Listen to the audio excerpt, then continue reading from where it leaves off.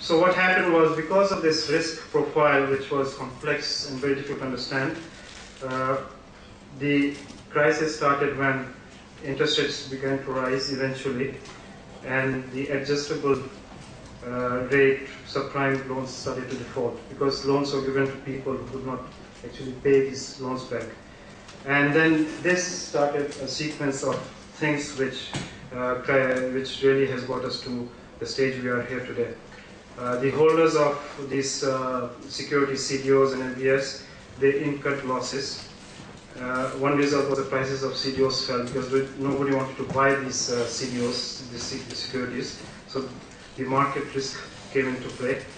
Then the issuers of the securities had to pay CDS. The issuers of the CDS means the swaps, credit default swaps. They had to pay for the losses of the default. And what happened is the financial institutions which were holding the securities, both the collateralized default obligations, CDS and CDOs and CDS, they incurred losses. And they did not have enough capital to back these losses because they were undercapitalized. And this created a scramble to get funds from different sources. But of course, nobody was willing to lend funds because they were not sure whether they'll get their money back. And as a result, the money market froze.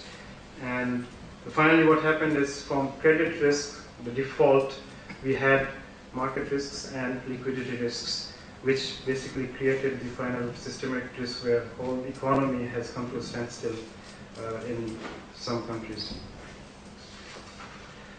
Now, this was a brief introduction to the crisis, and now we go to the Islamic perspective. And I have quoted here two Islamic economists on the crisis. One is Dr. Umar Chafra. He has written a paper and presented it at a forum at Islamic Development Bank.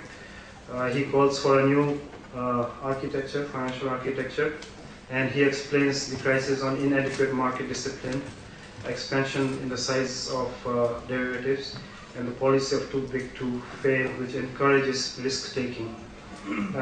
Dr. Nijatullah Siddiqui has stated that the crisis is rooted in the moral failure that leads to exploitation and corruption.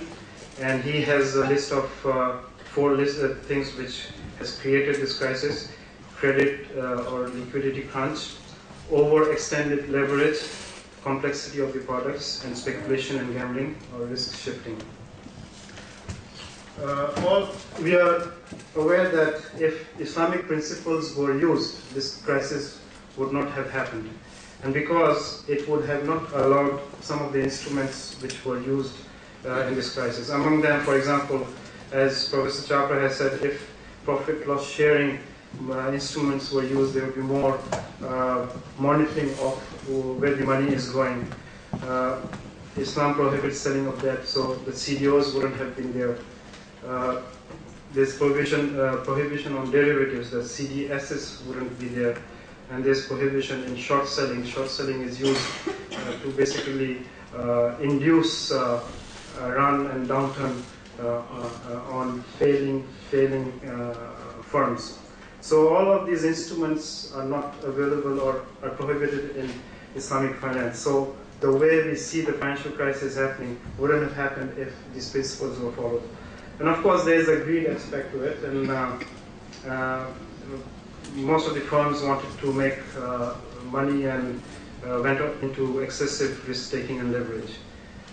And we know that in Islam, this is not encouraged.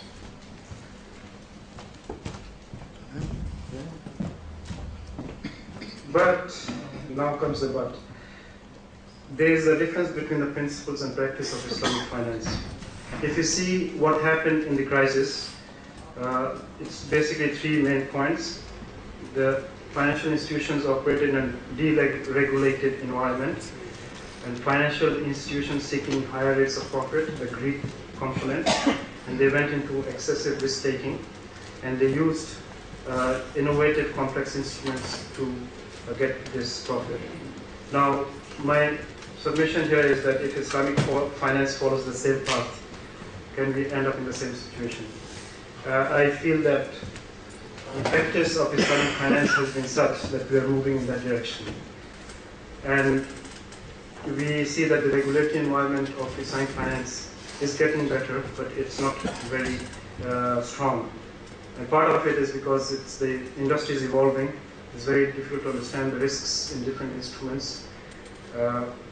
As for the second part of the problem, financial institutions seeking higher profits, we see that it's a moral component which cannot be preached to Islamic financial institutions. And we have seen episodes of speculation in especially the Gulf countries lately, where they were run on the stock market. And also, if you look at the property market in Dubai, people are saying that it's a bubble which is kind of in the making. And if you look at some of the financial innovations and or the instruments which have been developed, we see that they have features which created this crisis. For example, very few instruments are based on profit loss sharing. Most of them are fixed income assets, very close to the conventional products. Then we have Sukuk. Which basically is transferring or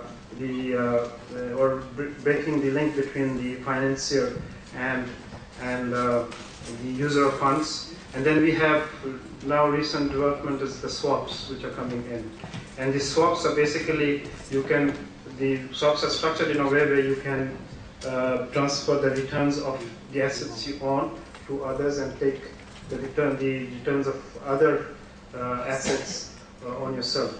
And these other assets can be, the way it is structured, can be non-Islamic or haram assets. So basically, using this instrument, you could have taken the risk of the CDOs which were out in the